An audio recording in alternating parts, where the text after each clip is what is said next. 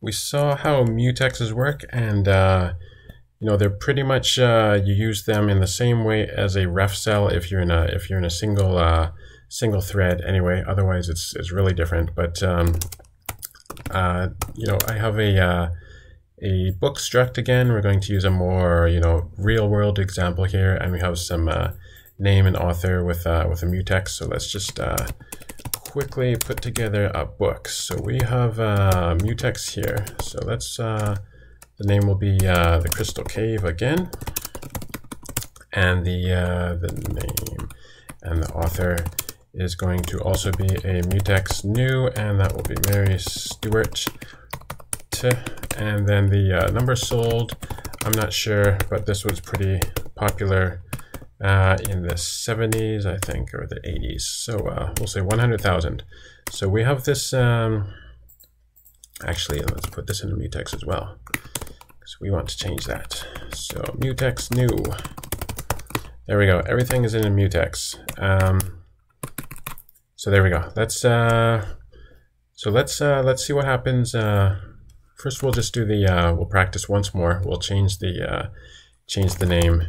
So my book dot name, and you remember with a instead of borrow mute, you do lock. You try to get the lock.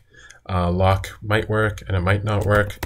So you do an unwrap here because we know it's going to be fine. And we will say, let's see, name will be The Hollow Hills, which was the next book after this one in this series. So we will then print it out and make sure that that we've made a successful change.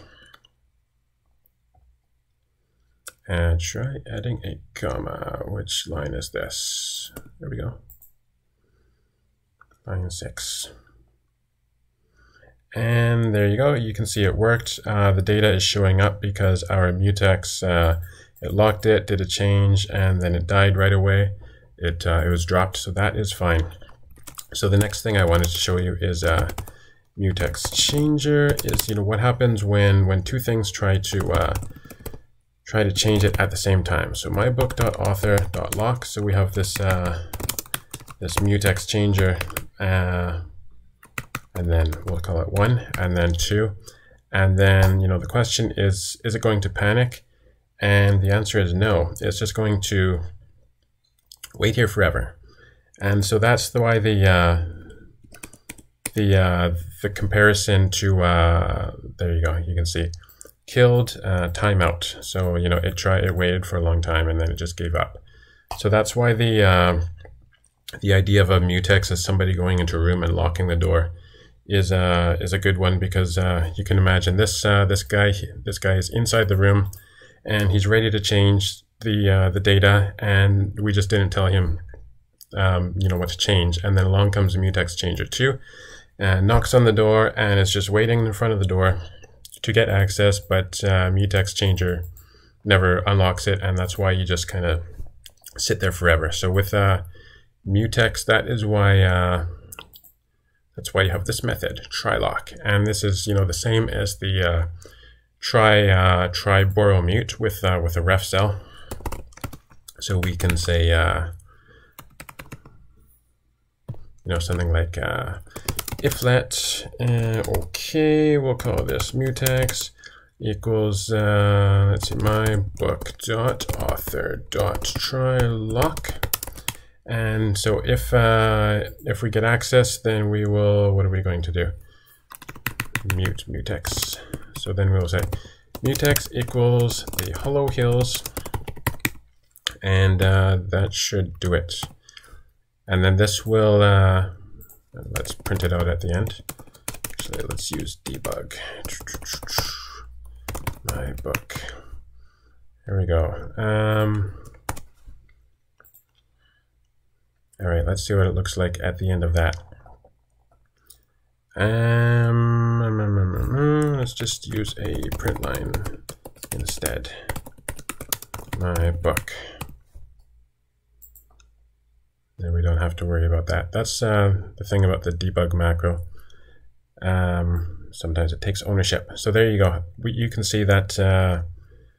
So we did a try lock, and because we have this mutex changer here, then what happens is this guy comes along and knocks on the door, gives it a try, gets an error, and then just walks away, and nobody's freezing the program anymore. And you can get to the next line, print line my book, and you can see the data is locked because this mutex changer is still there.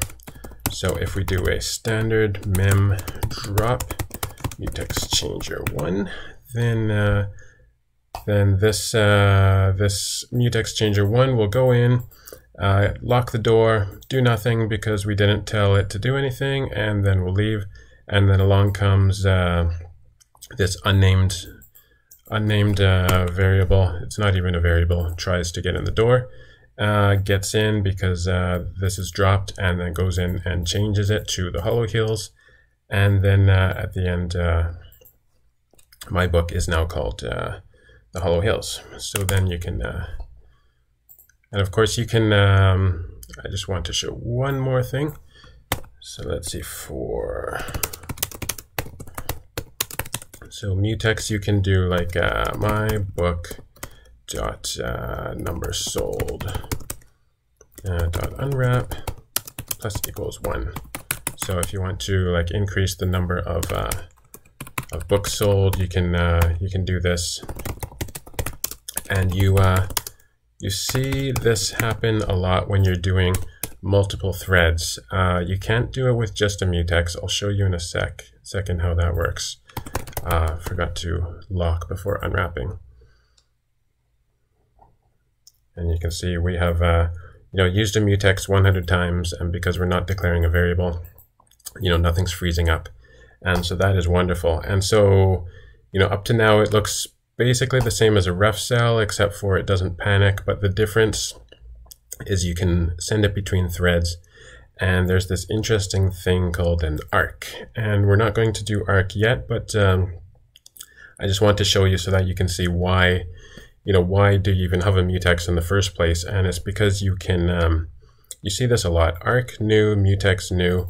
You see this in a lot of Rust code because this is sending to another thread, and an arc kind of keeps track of the owners, and it's also it means atomic reference counter. So it keeps track of everything between threads and makes sure that multiple threads aren't coming in and trying to change the data at the same time. So this is kind of the reason why you have a mutex in the first place, because you start getting into multiple threads, and you wrap this number in a mutex, then you wrap that mutex in an arc, and then you're ready to make these threads and like use the full capabilities of your computer, because your computer has all these cores, and they can work in parallel at the same time.